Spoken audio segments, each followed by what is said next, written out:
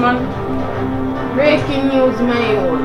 Breaking news. Yeah. Several hundred firm reports and several hundred people have vanished. What? Yes, that's right, have vanished throughout the city.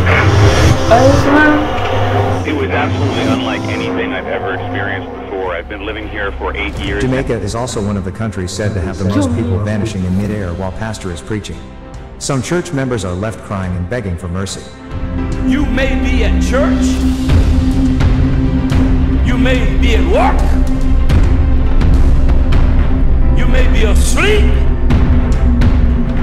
God grant that you will be ready when He makes His personal appearance. Reporting on the bizarre phenomenon that seems to be taking place not just in this country, but all over the world. Approximately 5:50 p.m. Greenwich Mean Time, individuals from every country, including many children, were taken up into the sky.